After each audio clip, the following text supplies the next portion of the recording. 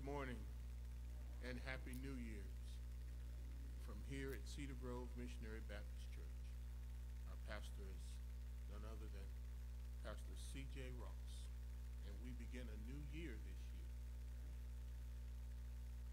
And we begin a new year. It's a new year of new beginnings, a time to renew your fellowship with the Lord.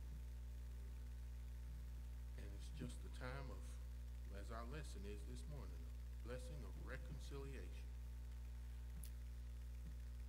Before we get started, I'll read the text.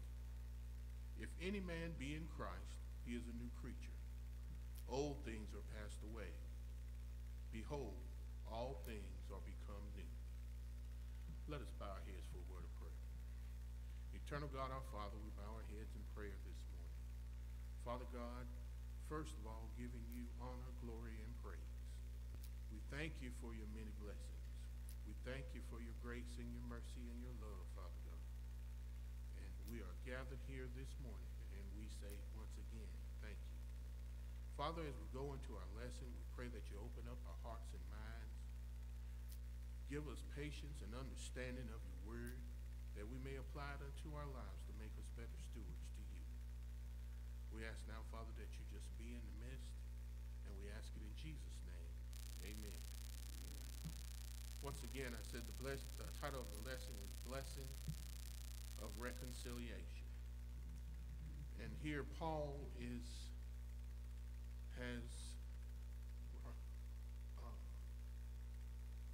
having a problem in the church that he's having some naysayers.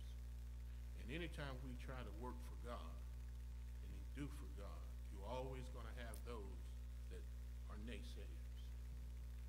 And all you need is just a few to get behind you, and you can start up something. So Paul was dealing with this within the church, and we're going to take a look at it this morning. Knowing our lesson comes from the book of Corinthians, the 2 Corinthians chapter 5, starting at verse 11. Knowing therefore the terror of the Lord, we persuade men, but we are made manifest unto God, and our trust also made manifest in your conscience.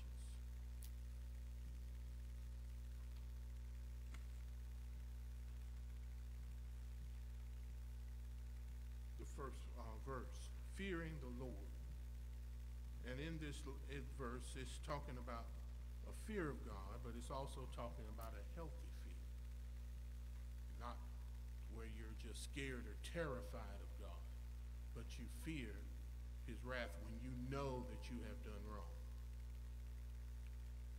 And it's almost like, when I was growing up, I loved my mother and father, but I had a fear of the punishment that I would receive when I done wrong. And that's the kind of fear they're explaining here. It's a healthy fear. And Paul sought to persuade men concerning this coming judgment of his own integrity as a minister of the need of reconciliation. It seemed to be immediate and relevant. And verse 12.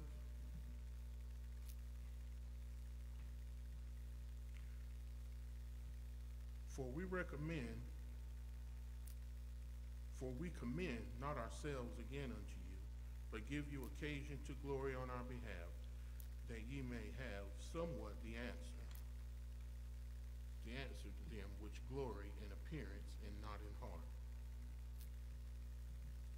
While Paul's opponents might have been questioning his sincerity, he questioned the hearts of those who were concerned only with outward appearance. If as some suggest, these teachers were Jeduseers, we know that they were particularly concerned with outward ritual act. And you know how we say, we don't come for form or fashion. We come to serve the Lord. But here it's describing as the Judaizers, as people who were focusing more on how they appeared to be holy. But Paul says you got to have it within your heart. And he explains to them, it's not on the outward appearance,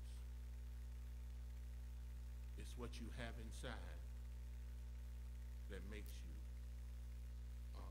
one with Christ.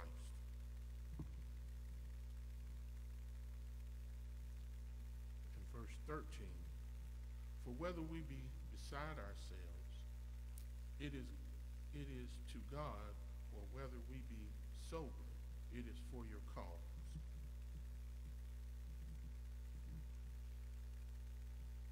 To be besides oneself was to be insane, apparently, was to be insane.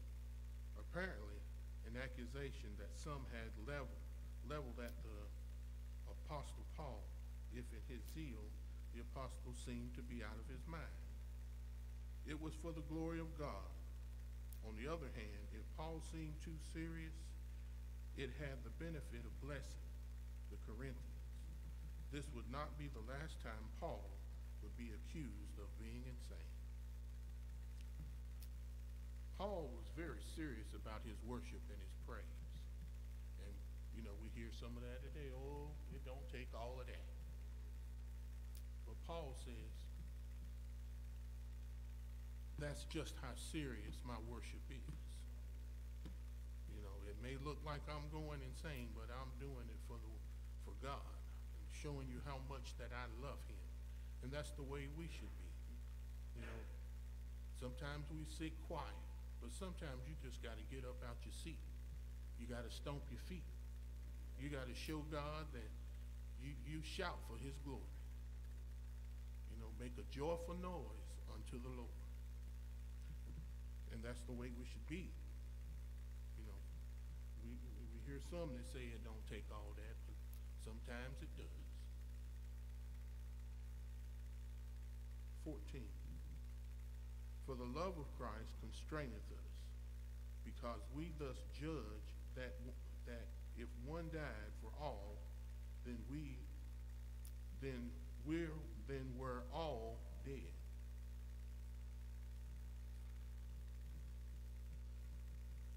The real reason Paul served the Lord was the love of Christ. The word constraineth can be translated controls or compels, thus indicating that Christ's love was the primary motivation for Paul's ministry.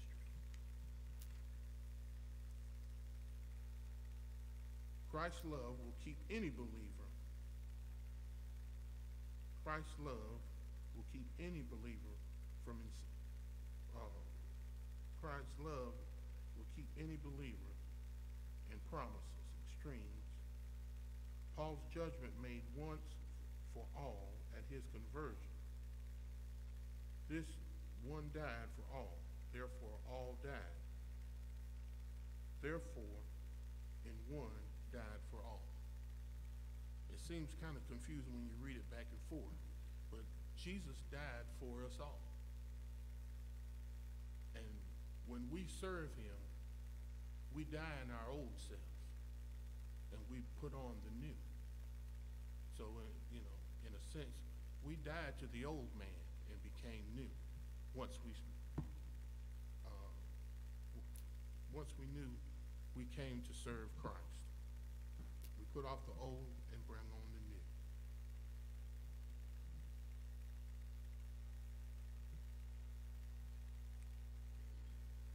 We're at verse 15.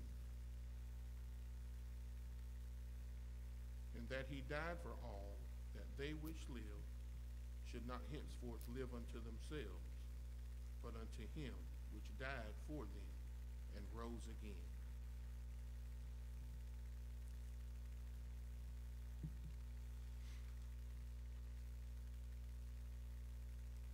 Those who have been redeemed by the one for their sakes died and rose again should wholly live for the Lord and not self. And all died identifies the believer with Christ. And as I said before, 14 and 15 sort of go together. Christ died for us, so we should try to put off our sin and die. That old man in us, that old person in us should die off, and we become true believers of Christ. In verse 16, wherefore henceforth know we no man after the flesh. Yea, though we have known Christ after the flesh, yet now henceforth know him no more. To know someone after the flesh might indicate looking at someone purely or from a worldly standpoint. As a Pharisee, Paul rightly viewed both people and positions in such manner, having come to know the Lord. However, he gained a new perspective. He wanted to see people as Christ saw them. As Jesus was willing to divest himself of great privilege to come to earth, so believers must share a similar attitude. Paul's statement, we have known Christ after the flesh, have led some to conclude that Paul had a personal knowledge of his acquaintance with Jesus of Nazareth. Paul knew Jesus as in flesh as a believer, but in his conversion, he knew Christ as our Lord and King. He knew then that Christ was not a man. He was our Lord. He was the Son of God.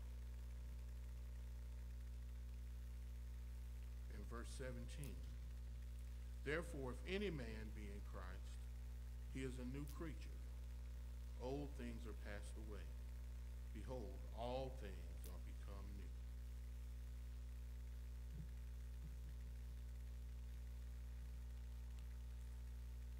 The expression in Christ is a favorite of the Apostle Paul. It denotes our union with Christ and our incorporation into his spiritual body. To be in Christ is to be a Christian. It is to be changed by his power into a completely new person. So great is the change that Christ makes that Paul could describe it as becoming a new creature. In verse 17, the believer now becomes a new creature, and old ways are passed away. Shows change or regeneration when we become true believers. So when we become true believers in Christ, there should be a regeneration in us, a new infilling. All the things that we know that we did in the world, we put those away. We cast those off and we put on a new creature. We become new creatures in Christ.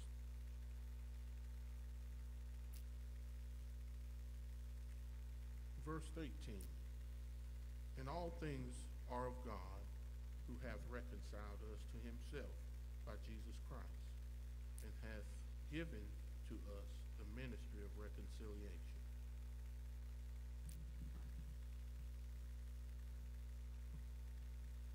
Having been reconciled to Christ, Paul was given the ministry of reconciliation.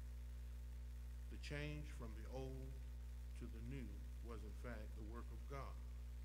Salvation is of the Lord from start to finish. Reconciliation. Both acts belong to God. Reconciliation precedes donation to sinners, and they are reconciled by the death of Christ. So Christ died for our sins. He reconciled for us by his death. And he rose again so that we may know him as the Son of God. Verse 19. Having been reconciled to Christ, Paul was given the ministry of reconciliation. The change from the old to the new was in fact the work of God. Salvation is of the Lord from start to finish. verse 20. Now then, we are ambassadors for Christ. As through God did beseech you by us, we pray you in Christ, Steve, be ye reconciled to God. An ambassador has a dual role. He is a messenger and a representative. In actuality, he has no authority of his own. His authority derives from the one who sent him. In this case, Paul viewed himself as an ambassador for Christ. And as we are followers of Christ, we are also ambassadors. We should represent Christ everywhere we go and tell of his good works and tell of the good news and let everyone know that we are followers of Christ. We are his ambassadors. We teach, we show, and we let our light shine of the good news.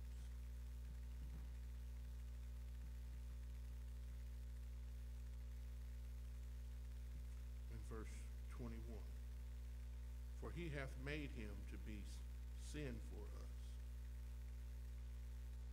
who knew no sin, that we might be made the righteous of God in him. As the Holy Son of God, Jesus Christ knew no sin. This was in spite of the fact that he was in all points tempted as we are, that he never succumbed to the allurements of the devil, uniquely qualified him to be our Savior, the one who was wounded for our transgressions and bruised for our iniquities. That God made him to be sin for us means that Christ became a sin offering on our behalf. This should not be taken to mean that Jesus became a real sinner. Rather, he took the place of sinners on the cross.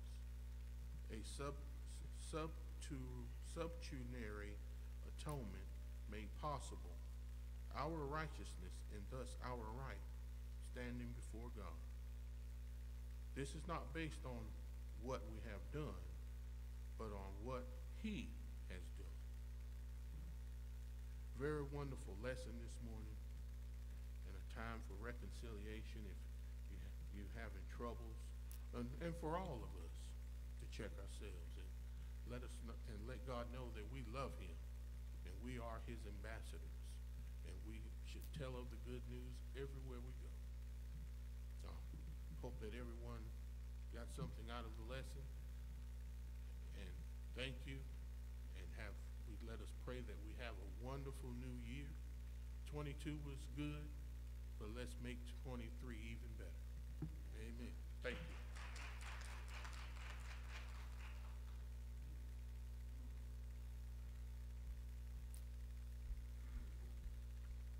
Good morning. Thank you, Deacon Patterson, for today's Sunday school lesson, Blessings of Reconciliation. These are our morning announcements. Please join us for in-person Bible study every Wednesday night from 7 p.m. to 8 p.m. All ministries are asked to please submit the names of your officers for the 2023 calendar year to Sister Barbara McCoy. Can you please submit those today?